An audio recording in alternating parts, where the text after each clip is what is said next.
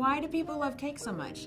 Cake is charming and it's fascinating and it's sweet and edible, and I don't think anybody at any age ever loses the feeling of excitement whenever they see a cake. And it's almost like the Candyland game. When we were little kids, we would play Candyland, and we're just remembering seeing the board game and all the little pieces and everything was edible and delicious and all the candy colors were so bright, and that made us excited. And I think that's the same thing for cake. No matter what age you are, you will see a cake and you'll stare and you'll go, wow. And it's so rewarding to be able to make something that's sweet and delightful and charming and that you can actually eat it. Cake is timeless and it's fascinating and it's the perfect food.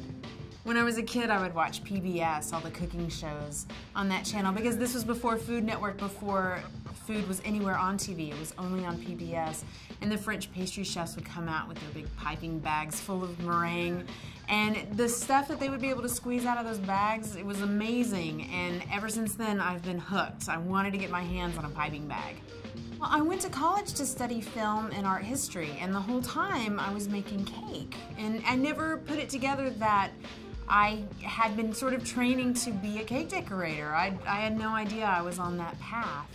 And after I graduated from college, I didn't really have a direction, so I started selling the cakes that I was making. I was selling them to family and friends' parents, and all of a sudden, before I knew it, I had a little business out of my parents' kitchen.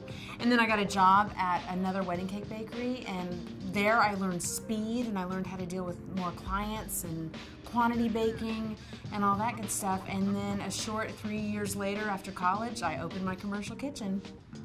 I started using modeling chocolate a few years ago. After I'd done my first Food Network challenge, they had called me to do another one, and I thought, God, I really don't want to struggle through all that sculpting. I was using cake and buttercream and fondants, and I was having a lot of trouble getting the cake that I wanted by using those sugar medias. So I thought, I gotta change my game here. And I was watching Challenge and on Food Network, and Mike McCary was using modeling chocolate to do his amazing cakes.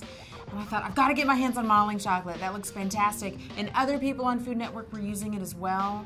And I thought, this is fantastic, because I saw them making little items that were just able to stand up and ready to go. And there was no support in there. There was no drying time. And I called one of my cake suppliers in town, and I said, do you have a recipe for modeling chocolate? She said, I do. So she sent it to me, and it took me about 5 times to make it before I got it right. And I have not stopped using it. And I couldn't make the cakes that I make now without modeling chocolate. It's changed me as a cake sculptor, and it's even changed my wedding cakes. It's just something I can't live without. With modeling chocolate, I am able to achieve gravity-defying cakes that are seamless, they look perfect, and it's not because I'm necessarily the most talented person on the planet, it's because I'm using modeling chocolate. The possibilities are endless.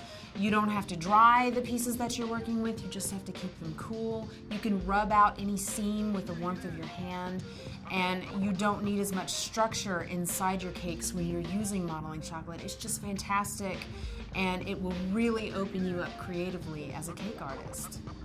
I love it when I look up at a student and I've told them a technique that I do, and they just go, ah! It's like, I love seeing a light go off, and it's almost as if I've changed the way that they're gonna do one little thing for the rest of their cake life, and it makes me feel really good. It's much different than working with a client who wants to buy a cake. This is different, this is more community.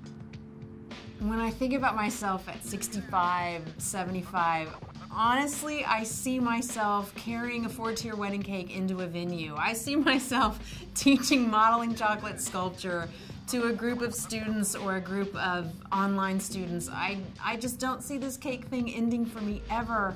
And I think the reason that it has such longevity is because it's ever changing and it's so much fun.